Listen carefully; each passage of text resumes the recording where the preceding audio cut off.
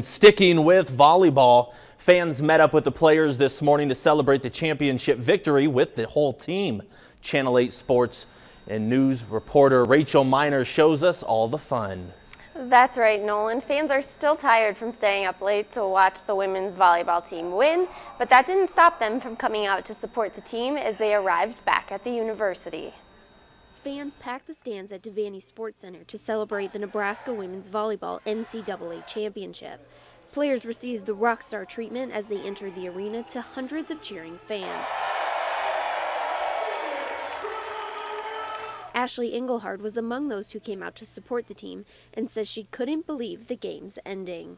My mom and I got up really fast and we screamed and we were jumping all around. My brother had a Snapchat. He was trying to record us and it was the best. It's so exciting. Donald Dinsberger made the trip to Kansas City so he could watch his daughter play in the biggest game of her life. Freshman Haley Dinsberger is a defensive specialist on the team. She was pretty excited. So she's had a lot going this year and had a good time with everything, so it was great. The excitement and love fans have for the team could be felt throughout the arena. Players and coaches were giving a standing ovation and fans cheered as the trophy was officially presented.